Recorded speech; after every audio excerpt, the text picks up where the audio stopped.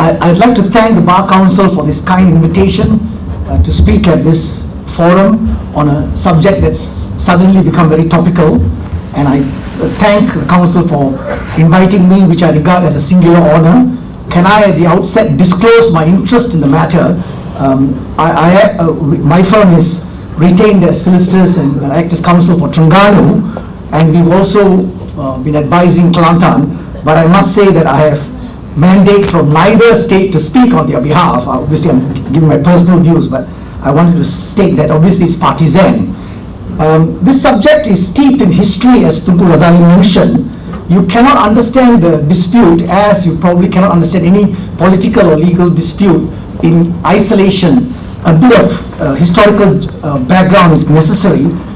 Insofar as the road up to Merdeka is concerned, when the 9 Malay states were part of the British colony, they had some recognition in public international law.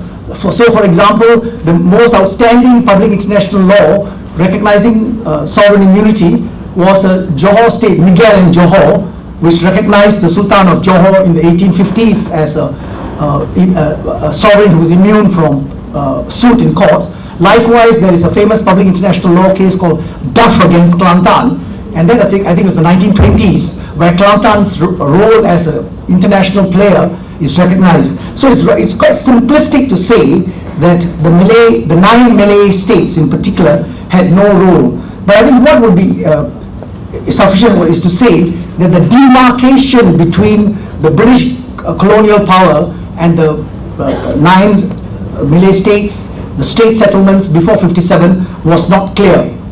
That takes you to the Merdeka negotiations in 55-56 between the Alliance Coalition, the Malay rulers, which had its own delegation under the British supervision, and of course the British rulers were not going to leave Malaysia unless a deal was reached, and the vigorous bargaining took place at that stage between the states and the Federation on this aspect. And I think what that tells you is that, and that's of course found in the 9th schedule, and I won't read it, that is the background to the 9th and 10th schedules, the different lists.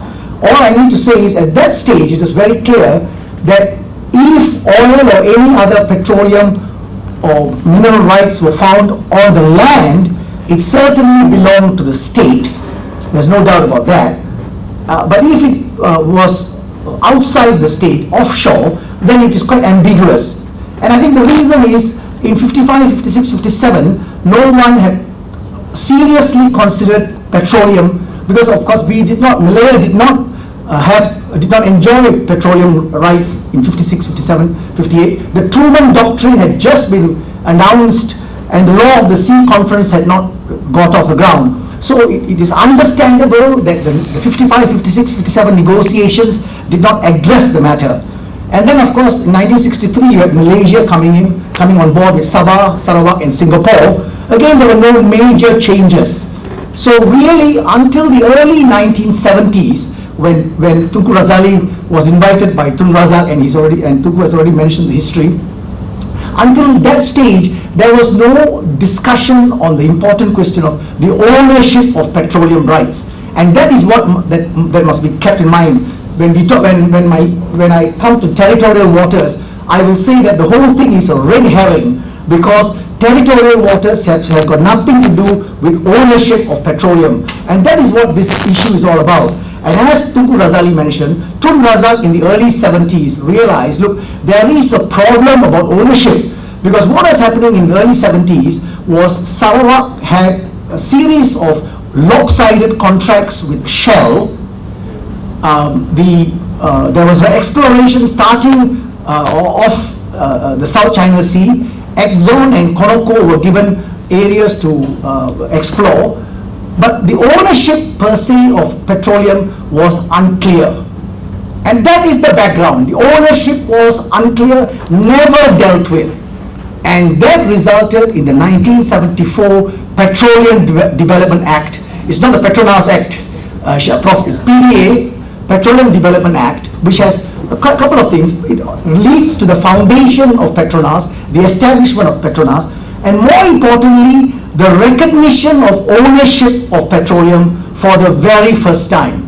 So this is the only act in Malaysia which deals with the issue of ownership of petroleum. So to me, making reference to 10 other acts are totally irrelevant, is as irrelevant as making reference to the Hire Purchase Act or the Money Lending Act. When I am asked to answer a question about the ownership of petroleum and cash payments, reference to the Hire Purchase Act doesn't advance the case one bit. And so with the greatest of respect, all those references to those acts are irrelevant, because the PDA, the Petroleum Development Act, it's a short act, read it for yourself, never once mentions the doctrine of territorial waters. It is silent on territorial waters. What it talks about is onshore and offshore. The two doctrines are onshore and offshore. They are not identified and defined, they are not defined in the act. And what it really means is, and actually Razaleigh was really the draftsman. Tengku Razaleigh was probably the brains behind, but Razaleigh, whom I've interviewed, and was part of the legal team, and of course I accept what Cecil says, that finally the intention will not, the draftsman may not carry weight if he's not translated properly, but their intention was very simple. It really meant land onshore and seas offshore. Waters, seas offshore, land onshore. So instead of using the two words land and water, land and seas, which the parliamentary draftsman could have used, the parliamentary draftsman used onshore, offshore. And those two words are repeated in the agreement and the grants. And I should say that Tengku Razaleigh, on behalf of Petronas, signed 14 agreements on behalf of Petronas, 13 with the 13 states and 1 with the federal government. All those 14 agreements are identical. Then we come to grants. He again signed 14 grants, 1 with the federation and 13 with the 13 grants. So this dispute, in a sense, much as history is important, finally can be resolved by an interpretation of the PDA, 14 agreements and 14 grants. And in all these, and if I use a neutral term, documents, you never see the word or words territorial waters. You see the words onshore and offshore. And then in June 1978, the first cash payment by Petronas was made to Terengganu.